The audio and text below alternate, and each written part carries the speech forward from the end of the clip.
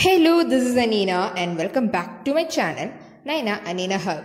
So today I am here to deal with the question that science students usually face, that is, how to read and deduce points from NCERT biology textbook.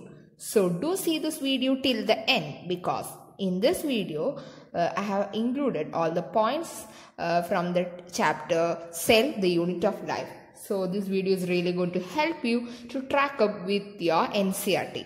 So let's move directly into the chapter Cell, the Unit of Life, chapter number 8 from your class 11th NCERT. So you know that when every sections of the topics in your text begins, there is an introductory part about a few scientists, and this is very important for the NEET aspirants.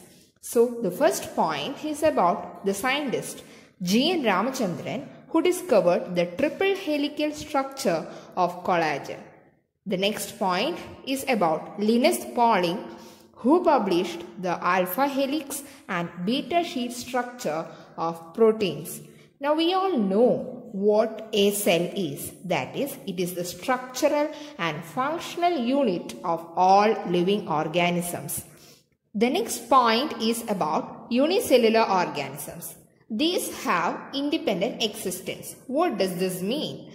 That is because in case of unicellular organisms, these does not undergo sexual reproduction but instead undergoes asexual mode of reproduction, wherein the parent body is being continuously passed on to generation after generation, due to which these are said to be immortal other than multicellular organisms, and thus they can sustain an independent life.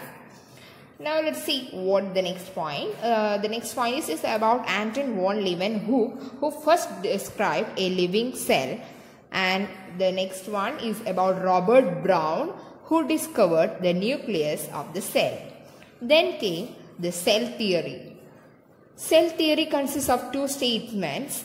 That is, when scientists of all over the world tried to begin study about what each and every organism was made up of and from where these were made, by resolving these two questions, and that gave the final shape of the cell theory. Okay, so Schleiden was a scientist. Okay, he was a German botanist, and he observed that all plants were composed of different kinds of cells, and these forms the tissues of plants.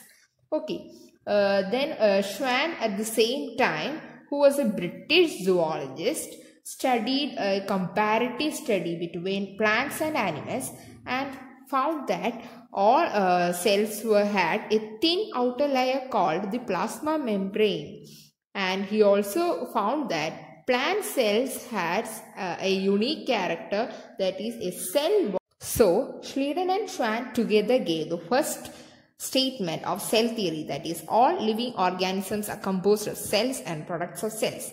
Later, Rudolf Virchow in 1855 gave a theory called Omnis Cellulae is Cellulae, in which he explained from where new cells were formed. So the statement goes like this, that is all cells arises from pre-existing cells. So let's see what a cell is. So cells having membrane-bound nucleuses are called eukaryotic, and cells that lacks membrane-bound nucleus is called prokaryotic. What is cytoplasm? It is just a semi-fluid matrix. Okay. Then what is a prokaryotic cell? Prokaryotic cell usually lacks other membrane-bound organs except ribosomes. Okay, so ribosomes are present in both prokaryotes and eukaryotes. Now, ribosomes are present. Let's see where all these ribosomes are present. Okay, it is present in mitochondria, cytoplasm, chloroplast, and rough endoplasmic reticulum. In animal cell, it has a non-membrane bound cell organelle other than the ribosome, that is called the centriole. It helps in cell division. Let's see the size of mycoplasma. It's only 0.3 micrometers in length, while the size of a bacteria is 3 to 5 micrometers.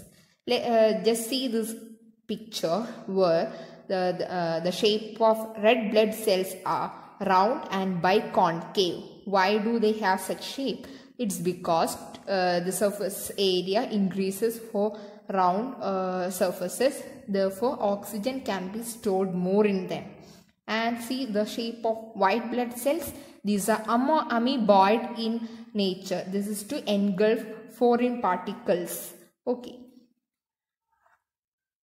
The next point is that the largest isolated single cell is the egg of an ostrich. Then among multicellular organisms, the human blood cell is 7 micrometers in diameter.